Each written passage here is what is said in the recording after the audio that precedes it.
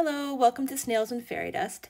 Today I want to take a look at using different mediums to stiffen your beadwork. If you take a look at this earring here, you know that it's just beadwork, so they will sort of flap like this. Sometimes I'm wearing these earrings and they just bend in on themselves and it's not a cute look. Same with these ones. And so sometimes I use a stiffening agent when it's a wider earring like this. Personally, I have always used Mod Podge, gloss finish Mod Podge. That has been my go-to. And this pair of earrings have been treated with it a while ago. And you see it's still flexible, it's still bendy. If I wanted to, I could really bend that in half, but it would take, I'd have to actually bend it. It's not going to do it on its own while you're wearing it. So it just gives it a bit of stiffness and keeps it in its shape when you're wearing it. So I have a few different things to try out here. This is called Diamond Glaze. It's a water-based product, and it's used to create a glass-like finish over whatever you're working on.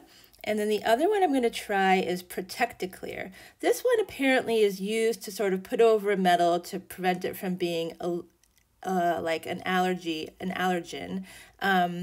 But it's also combustible. It smells apparently, and I think I have to use some sort of solvent to clean my brush, so we'll see. I'm not really happy about it. But you see with Mod Podge, it is non-toxic, so that's generally my go-to, and I think probably still will be, but I want to try them all because I've read that they all work, and so I want to, I've only ever tried Mod Podge myself, so I want to try these other ones and give you a side-by-side comparison. So I'm going to start with the Mod Podge, and I just do one side of the earring, and I sort of just layer it in a coat. It's important to do one side because especially if you don't like the finished look, then you could always hang your ear wires so that the back is facing the back if you don't like that side.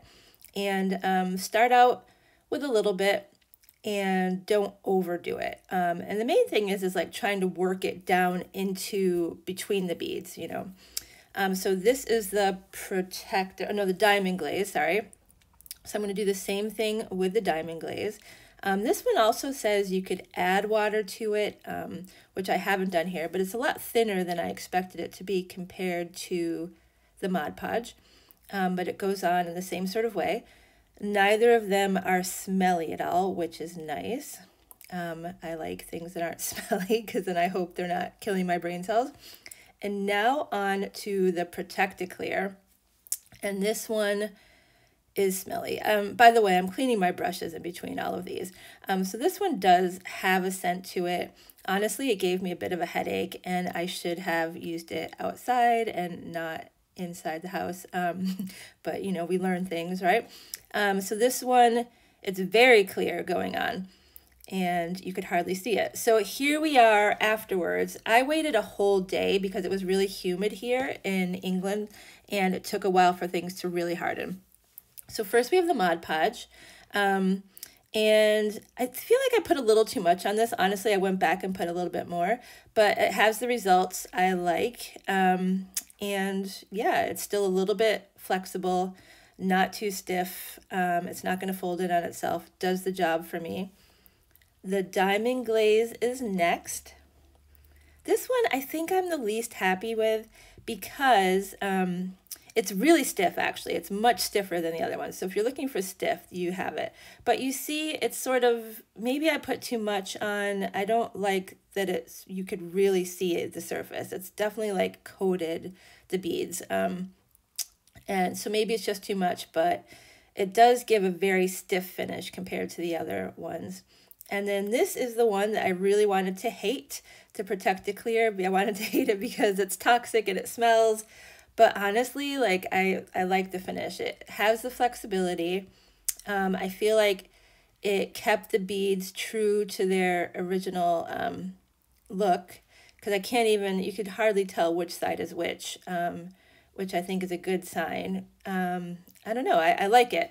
I don't think I'll use it just because I do worry about the toxicity.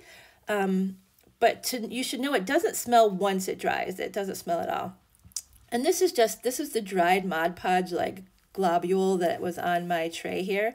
And then this is the dried diamond glaze, which you see is a bit like, it was a bit harder than the Mod Podge, but it's just interesting to see how it dries on its own. I don't know, maybe this Protecta Clear or the diamond glaze has other applications, like maybe I could use it for pressed flowers. I don't know.